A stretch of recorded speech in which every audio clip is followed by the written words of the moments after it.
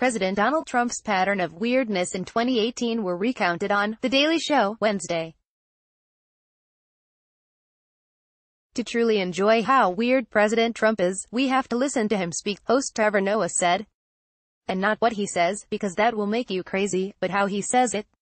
The host then played a clip of Trump saying various words, including bison, Canada, Nevada, Hispanic, Asian, as well as some of his more ridiculous gestures.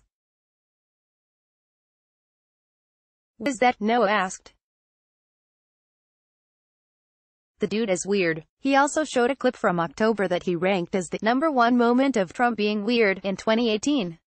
Watch.